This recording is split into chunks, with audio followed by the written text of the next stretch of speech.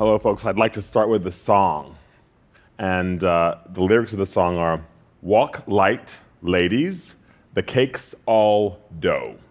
You need not mind the weather if the wind don't blow." So, if you can repeat after me, walk light, ladies, the cake's all dough. You needn't mind the weather if the wind don't blow. Okay, so you got it. So I'll sing.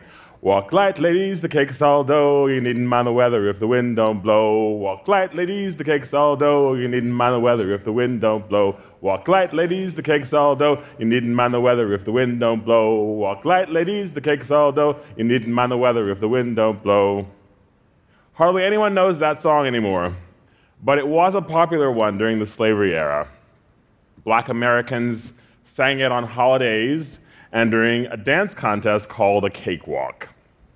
But what you may not know is that drag queens probably sang it at some of the earliest queer balls in the United States. And you also may not know that drag culture shares a history with African American emancipation.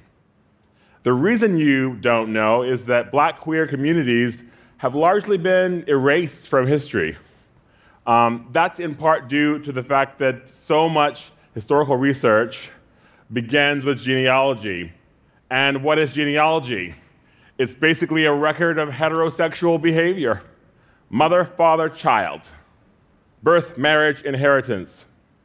But another reason is that historians of all colors have looked down on Black queer folks like me as immoral, deviant, distasteful, diseased, even dangerous.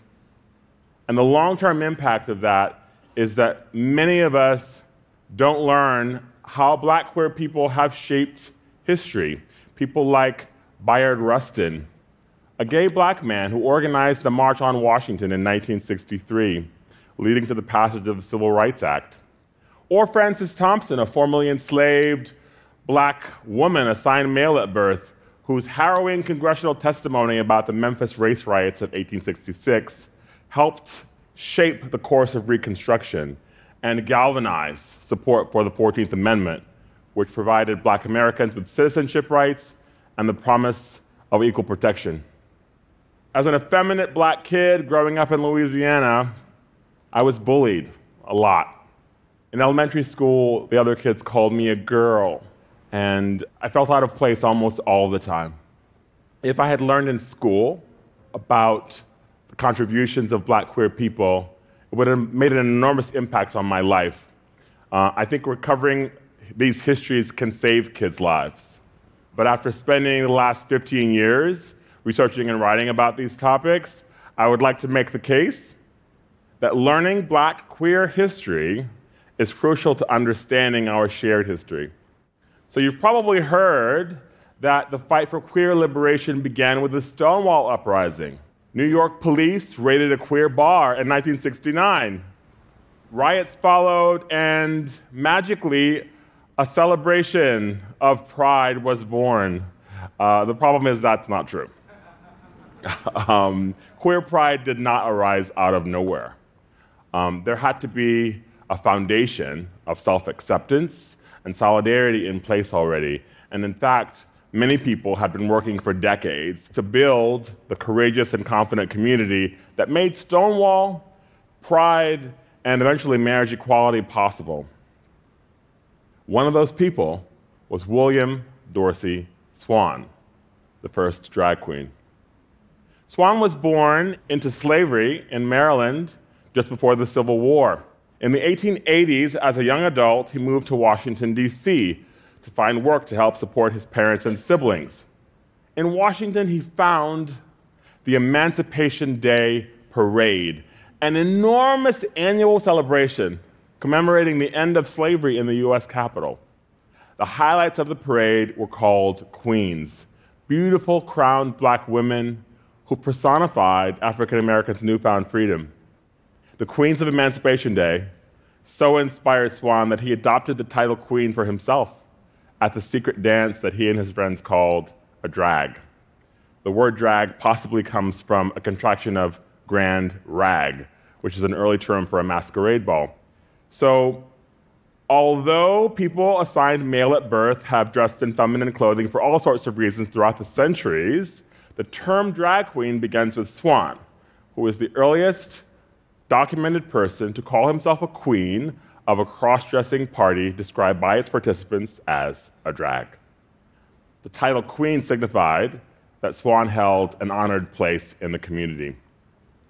But the term queen is even more important because it's one of the earliest positive terms that queer people had to describe ourselves.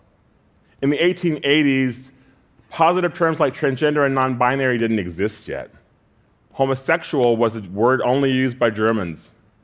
And although gay, lesbian, and bisexual were English words, they didn't mean what they mean today, and they weren't used to self-identify. So it can be tempting to apply modern identities to people of the distant past.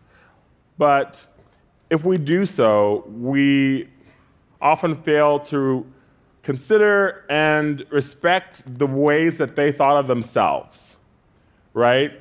If we fail to consider how our ancestors thought of themselves, we risk erasing a crucial element of our shared history.